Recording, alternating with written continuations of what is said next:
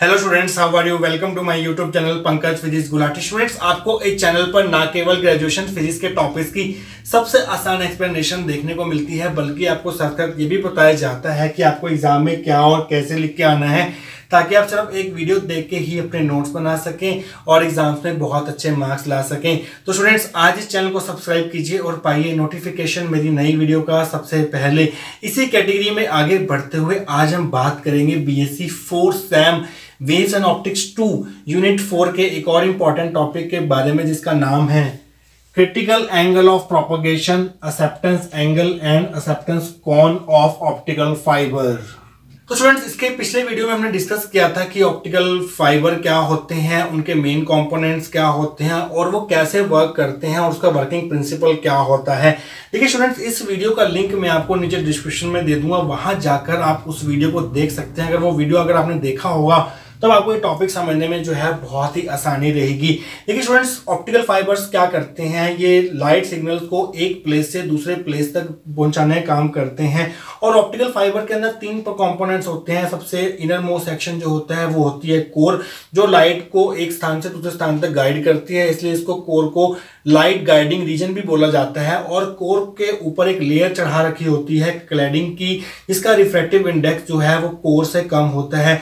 Core और cladding जो है वो ग्लास के ही बने होते हैं, बट दोनों ग्लासेस की जो ऑप्टिकल प्रॉपर्टीज होंगी वो डिफरेंट होंगी, क्योंकि दोनों के रिफ्रैक्टिव इंडेक्स में जो है डिफरेंस होता है। और वहां पर हमने ये भी देखा था कि जो ऑप्टिकल फाइबर्स हैं वो टोटल इंटरनल रिफ्लेक्शन फिनोमेना के ऊपर वर्क करते हैं। उसी फिनोमेना से वो लाइट को एक एंड से दूसरे एंड तक प्रोपोगेट करवाने में सहायता करते हैं। देखिए स्टूडेंट्स, होता क्या है, मान लीजिए ये है हमारा ऑप्टिकल फाइबर का स्ट्रक्चर, जिसकी जो अंदर वाली लेयर है ये वाली, ये है हमारी कोर, जिसका रिफ्रैक्टिव इंडेक्स है μ1 और इसके ऊपर हमने एक क्लैडिंग की लेयर चढ़ाई हुई है और क्लैडिंग का रिफ्रैक्टिव इंडेक्स है μ2 जो है वो μ1 से कम होगा। और ये है हमारी एक्सिस ऑफ ऑप्टिकल फाइबर, जो बिल्कुल सेंटर से पास हो रही है एक लाइन, इसको हम बोलेंगे एक्सिस ऑफ फाइबर। मान लीजिए एक रे ऑफ लाइट जो है वो इस यहां से इंसिडेंट करती है, एयर से कोर में एंटर करती है बाय मेकिंग एंगल थीटा आई यहाँ पर एंगल ऑफ इंसिडेंस है, जो इंसिडेंट रे ने ऑप्टिकल फाइबर की एक्सिस के साथ बनाया है, और बाहर एयर है जिसका रिफ्रैक्टिव इंडेक्स हमने μ0 ले लिया। तो स्टूडेंट्स, होगा क्या, लाइट जो है वो एयर से कोर में जा रही है, core is denser as compare to air, तो लाइट जो है वो यहाँ पर नॉर्मल की तरफ बैंड हो जाएगी। जाना इसको ऐसे था बट ये थोड़ी सी बैंड हो जाएगी, तो आपको यहाँ पर ए पॉइंट पर आकर लाइट की थोड़ी बैंडिंग भी करनी है। तो होगा क्या स्टूडेंट, जब ये रिफ्रैक्टेड रे थीटा आर एंगल पर रिफ्रैक्ट हुई है, थीटा आर वो एंगल है जो रिफ्रैक्टेड रे ए बी ने इस एक्सिस ऑफ ऑप्टिकल फाइबर के साथ बनाया है। जब ये जो रे है यहाँ बी पॉइंट पर इंसिडेंट होगी, तो यहाँ पर कितने एंगल पर इंसिडेंट हो रही है, फाई एंगल पर इंसिडेंट हो रही है। तो स्टूडेंट्स, ये फाई कितना होना चाहिए, इस फाई की वैल्यू जो है वो क्रिटिकल एंगल से ज्यादा होनी चाहिए। कोर जिस मटेरियल का बना है, क्लैडिंग जिस मटेरियल की बनी है, इन दोनों मटेरियल्स के लिए एक क्रिटिकल एंगल की वैल्यू होगी। कोर क्लैडिंग इंटरफेस के ऊपर एक क्रिटिकल एंगल की वैल्यू होगी। अगर ये एंगल फाई जो उस क्रिटिकल एंगल से ज्यादा होगा, तभी लाइट जो है वो नीचे की तरफ आ पाएगी, मीन सेम मीडियम में रिफ्लेक्ट हो पाएगी। अगर ऐसा ना हुआ, अगर फाई की वैल्यू क्रिटिकल एंगल से कम हुई, तो ये जो है ऊपर रिफ्लेक्ट हो जाएगी। ऐसे अब डेंसर से रेडियल में जा रही है तो ये नॉर्मल तरफ बैंड हो जाएगी, ऐसे बाहर निकल जाएगी ऑप्टिकल फाइबर में से। वो नहीं हम चाहते हैं ये कोर में से प्रोपोगेट करती रहे। तो उस केस में फाई जो है वो क्रिटिकल एंगल से ज्यादा होना चाहिए। तो स्टूडेंट्स, उसके लिए क्या होगा, जैसे कि आप देख सकते हैं, जैसे थीटा आई चेंज होगा वैसे थीटा आर चेंज होगा, क्योंकि थीटा आई बढ़ेगा तो थीटा आर बढ़ेगा, थीटा आर बढ़ेगा तो हमारा फाई जो है वो चेंज होगा, क्योंकि ट्रायंगल के अंदर अगर थीटा आर चेंज होगा तो फाई भी चेंज होगा, क्योंकि ये वाला एंगल तो 90 डिग्री फिक्स है। तो स्टूडेंट्स, आपको एक थीटा आई की मैक्सिमम वैल्यू होती है, एक जिसको हम एक्सेप्टेंस एंगल बोलते हैं। अगर थीटा आई की वैल्यू उस मैक्सिमम एंगल से ज्यादा हुई तो ये एंगल जो है वो क्रिटिकल एंगल से कम हो जाएगा, क्योंकि अगर थीटा आई बढ़ेगा तो थीटा आर बढ़ेगा, थीटा आर बढ़ेगा तो फाई कम होगा, ताकि इस पूरी ट्रायंगल में तीनों एंगल का सम 180 डिग्री रह सके। तो थीटा आई की एक मैक्सिमम वैल्यू होती है, जिसके लिए जो एंगल ऑफ इंसिडेंस होता है यहाँ पर, ये वाला एंगल ऑफ इंसिडेंस वो क्रिटिकल एंगल से ज्यादा रहता है, और लाइट जो है वो टोटल रिफ्लेक्शन करके आगे की तरफ बढ़ सकती है, और उसी एंगल को बोला जाता है एक्सेप्टेंस एंगल। तो स्टूडेंट्स, ये सारी की सारी टर्म जो है, critical angle of propagation, acceptance angle, acceptance कोन, ये सारी ऑप्टिकल फाइबर से रिलेटेड है। तो हमें आज देखना है कि क्रिटिकल एंगल ऑफ प्रोपगेशन कितना होना चाहिए। फाई की वैल्यू कितनी होनी चाहिए ताकि लाइट जो है वो टोटल इंसिडेंट रिफ्लेक्शन कर सके। और हम देखेंगे कि थीटा आई की वैल्यू क्या होगी, एक्सेप्टेंस एंगल की वैल्यू क्या होगी, इसकी डेफिनेशन क्या होती है एक्सेप्टेंस एंगल की, और एक्सेप्टेंस एंगल से ही जुड़ी हुई टर्म है एक्सेप्टेंस कोण, उसकी भी हम डेफिनेशन देखेंगे जब इस टॉपिक को एंड करेंगे हम। तो स्टूडेंट्स आइए देखते हैं, अगर आपको एग्जाम में क्वेश्चन आता है तो आप क्या थ्योरी में लिख के आएंगे स्टार्टिंग में, और कैसे क्रिटिकल एंगल ऑफ प्रोपगेशन निकालेंगे, कैसे एक्सेप्टेंस एंगल का मैथमेटिकल डेरिवेशन करेंगे ऑप्टिकल फाइबर के लिए, आइए वो देख लेते हैं। Consider a ray of light in air of refractive index mu naught. तो हमने एक रे ऑफ लाइट कंसिडर कर ली जो कि एयर में है इस टाइम, और एयर का रिफ्रैक्टिव इंडेक्स हमने म्यू नॉट ले लिया है। Entering in fibre core of refractive index म्यू1 eight an angle of incidence theta I that it makes with axis of fibre. और एक रे है जो हमारी एयर में थी पहले, वो कोर में एंटर कर रही है, कोर जिसका रिफ्रैक्टिव इंडेक्स है म्यू1। तो ए पॉइंट से वो एंटर करेगी और ए पॉइंट पर यहाँ पर उसका रिफ्रैक्शन हो जाएगा, क्योंकि यहाँ पर मीडियम चेंज हो रहा है। लाइट जो है वो एयर से कोर में जा रही है, मींस रेयर से डेंसर मीडियम की तरफ एंटर कर रही है। तो स्टूडेंट्स आइए देखते हैं आगे।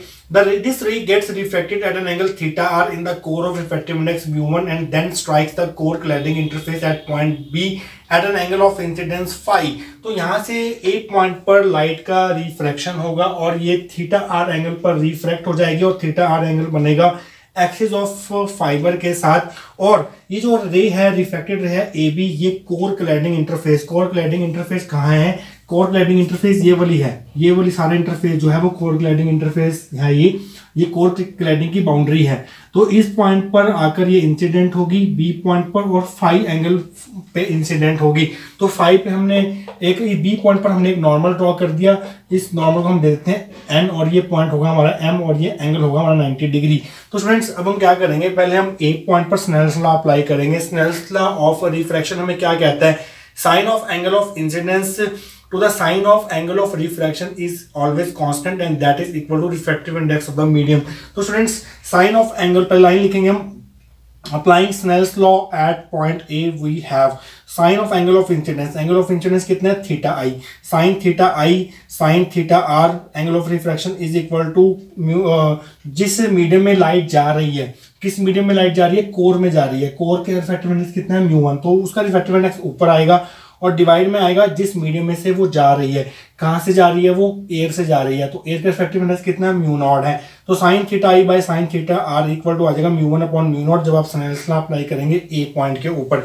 तो क्रॉस मल्टीप्लाई कर दीजिए, साइन थीटा आई की वैल्यू आ जाएगी, साइन थीटा आर यहाँ चला जाएगा म्यू1 upon mu naught sine theta are. तो ये फर्स्ट इक्वेशन आ गई। अब हमें थीटा आर को फाई की टर्म्स में कन्वर्ट करना है, तो कैसे कन्वर्ट करेंगे, उसके लिए हम सिंपल सी प्रॉपर्टी लगाएंगे, angle sum property A B M triangle के अंदर।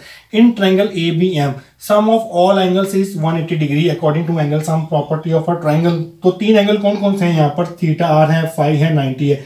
तो इन तीनों का सम जो है वो हमारा 180 के बराबर होगा, theta are plus phi plus 90 equal to 180।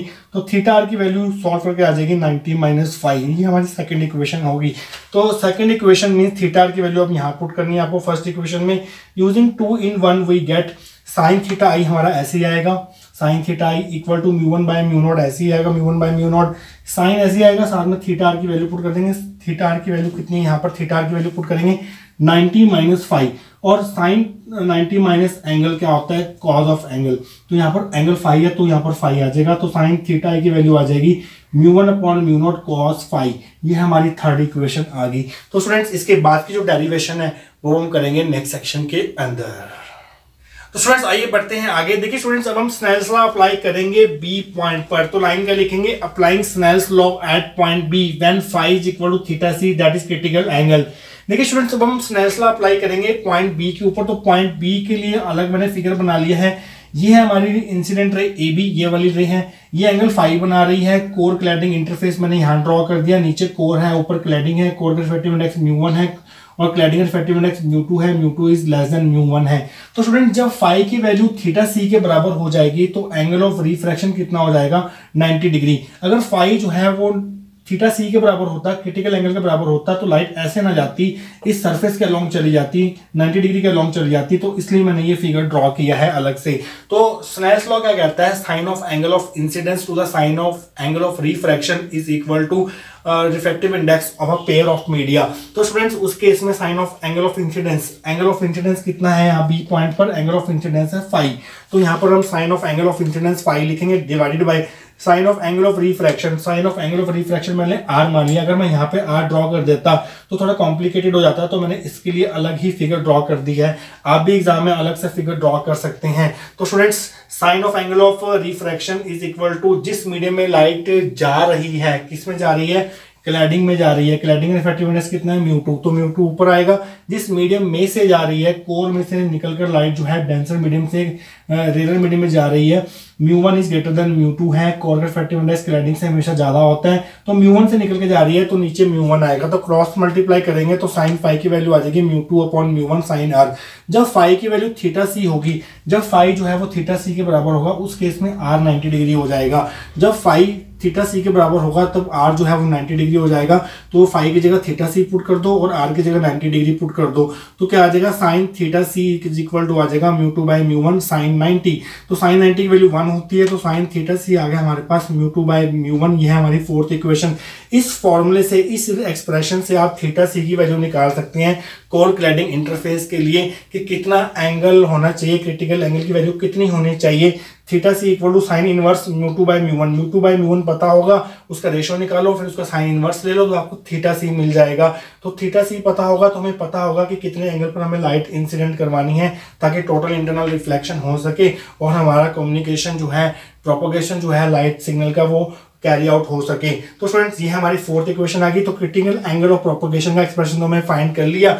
अब हमें फाइंड करना है एक्सेप्टेंस एंगल का एक्सप्रेशन। देखिए स्टूडेंट, जब हमारा फाई थीटा सी के बराबर हो जाएगा, यहाँ पर जब फाई थीटा सी के बराबर हो जाएगा तो उस केस में जो हमारा एंगल ऑफ इंसिडेंस था, यहाँ पर ए पॉइंट पर जो एंगल ऑफ इंसिडेंस था वो मैक्सिमम हो जाएगा। उससे ज्यादा अगर आप करेंगे तो फाई की वैल्यू कम हो जाएगी क्रिटिकल एंगल से, उससे ज्यादा नहीं कर सकते आप ये वाला एंगल ऑफ इंसिडेंस। तो जब फाई की वैल्यू थीटा सी के बराबर हो जाएगी, मींस जब बी पॉइंट पर लाइट जो है वो क्रिटिकल एंगल के बराबर एंगल पर इंसिडेंट होगी, तो उस केस में ये वाला एंगल ऑफ इंसिडेंस, ये वाला जो हमारा एयर कोर सरफेस के ऊपर पॉइंट ए के ऊपर एंगल ऑफ इंसिडेंस था, वो एंगल मैक्सिमम हो जाएगा। तो आप लाइन लिखेंगे also when phi is equal to theta सी, जब फाई थीटा सी के बराबर होगा उस केस में थीटा आई जो है वो थीटा मैक्स हो जाएगा, मैक्सिमम एंगल हो जाएगा। तो क्या करेंगे, फाई की जगह थीटा सी और फाई थीटा आई की जगह थीटा मैक्स पुट करेंगे आप थर्ड इक्वेशन में। थर्ड इक्वेशन हमने यहाँ लिखी हुई है। तो साइन थीटा आई की जगह क्या लिखेंगे आप, theta max equal to μ1 by μ0 cos phi, cos theta सी। जब फाई थीटा सी के बराबर होगा, थीटा आई थीटा मैक्स के बराबर हो जाएगा। तो स्टूडेंट्स फिफ्थ इक्वेशन भी हमारी निकल चुकी है। तो इसके बाद की जो डेरिवेशन है वो हम देखेंगे नेक्स्ट सेक्शन के अंदर। तो स्टूडेंट्स लास्ट सेक्शन में हमने दो इंपॉर्टेंट इक्वेशन निकाली थी। एक निकाली थी क्रिटिकल एंगल की जो की थी sine theta C is equal to μ2 by μ1, ये है फोर्थ इक्वेशन। और फिफ्थ इक्वेशन निकाली थी sine theta max is equal to μ1 by μ0 cos theta सी, ये हमारी फिफ्थ इक्वेशन थी। Now students you can write cos theta c as square root of 1 minus sin square theta c, क्योंकि trigonometry की property होती है। cos theta can be written as square root of 1 minus sin square theta। sin square theta c, sin theta c आ रहा है यहाँ पर। sin theta c की value कितनी है फोर्थ इक्वेशन से, μ2 बाई μ1 है। तो sin theta c की वैल्यू पुट कर दो, μ2 बाई μ1 ऊपर स्क्वायर लगा दो, तो एलसीएम ले लो। एलसीएम लेने के बाद आ जाएगा आपके पास square root of μ1 square minus μ2 square, μ1 square LCM है आपका। तो μ1 स्क्वायर को स्क्वायर रूट से बाहर निकाल दो तो ये μ1 आ जाएगा, μ1 से μ1 कैंसिल हो जाएगा। तो साइन थीटा मैक्स की वैल्यू बचेगी आपके पास square root of μ1 square minus μ2 square divide by μ0, क्योंकि जब रे एंटर कर रही है कोर के अंदर वो एयर से एंटर कर रही है और एयर का रिफ्रैक्टिव इंडेक्स हमने μ0 लिया है और एयर का रिफ्रैक्टिव इंडेक्स जो होता है वो 1 होता है। For air μ0 is equal to 1, sine theta max is equal to μ0 की जगह 1 पुट कर दो तो साइन थीटा मैक्स की वैल्यू आ जाएगी square root of μ1 square minus μ2 square. तो थीटा मैक्स की वैल्यू आ जाएगी sine inverse square root of μ1 square minus μ2 square. μ1 μ2 आपको पता होंगे कितने हैं, उनकी वैल्यूज पुट कीजिए, उनके स्क्वायर्स का डिफरेंस निकालिए, स्क्वायर रूट कीजिए और उसका साइन इनवर्स लीजिए तो आपको थीटा मैक्स मिल जाएगा। मीन्स वो मैक्सिमम एंगल मिल जाएगा, ये एंगल ऑफ इंसिडेंस मिल जाएगा, मैक्सिमम वैल्यू मिल जाएगी उसके लिए, जिसके लिए ये फाई जो है वो हमारा क्रिटिकल एंगल से ज्यादा होगा और लाइट जो है वो टोटल इंटरनल रिफ्लेक्शन करते हुए आगे प्रोपेगेट कर सकती है। तो इसी एंगल को एक्सेप्टेंस एंगल बोला जाता है और एक्सेप्टेंस एंगल से रिलेटेड ही एक्सेप्टेंस कोण वाली टर्म है। उन दोनों की डेफिनेशन हम देखेंगे last section of this topic के अंदर। तो स्टूडेंट देख लेते हैं एक बार डेफिनेशन क्या है एक्सेप्टेंस एंगल के एक्सेप्टेंस कोण की। एक्सेप्टेंस एंगल वो मैक्सिमम एंगल ऑफ इंसिडेंस होता है जो इंसिडेंट रे बना सकती है एयर कोर इंटरफेस के ऊपर, ताकि वो अंदर जाके टोटल इंटरनल रिफ्लेक्शन कर सके और कोर के थ्रू जो है वो प्रोपोगेट कर सके एक एंड से दूसरे एंड के साथ। तो वही स्टूडेंट डेफिनेशन देख लेते हैं पहले एक्सेप्टेंस एंगल की। It is the maximum angle of incidence that a light रे can have relative to the axis of fiber and suffer total internal reflection at the core cladding surface in a optical fiber to propagate through it। तो students ये वो maximum angle of incidence होता है जो एक light रे बना सकती है एक्सिस ऑफ ऑप्टिकल फाइबर के साथ, ताकि वो इस पॉइंट पर जब आए, मींस कोर क्लैडिंग, ये हमारी कोर है, मींस जब वो कोर क्लैडिंग इंटरफेस के ऊपर आए तो वहां पर उसका टोटल इंटरनल रिफ्लेक्शन हो सके और वो प्रोपोगेट कर सके ऑप्टिकल फाइबर के थ्रू। तो स्टूडेंट्स ये है डेफिनेशन। तो एक्सेप्टेंस कोण को समझने के लिए आपको एक वो चीज, एक थोड़ी सी मॉडिफिकेशन करनी पड़ेगी इस डायग्राम में। ये लाइट रे नीचे से आ रही थी, अगर ये लाइट रे ऊपर से आती तो इसका पाथ क्या होता, आइए वो भी बना लेते हैं। तो इसको हम डॉटेड लाइन से शो कर देते हैं ताकि आपको डिफरेंशिएट हो सके। तो इसका पाथ ऐसे होता,